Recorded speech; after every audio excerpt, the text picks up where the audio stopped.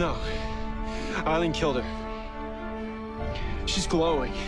She's gonna detonate. Oh my God. A mass that size, the explosion, it would be devastating. Barry, you have to get her away from the city. But there's no time. Can I run on water? I built up enough speed to run up a building. How fast do I need to go to run on water?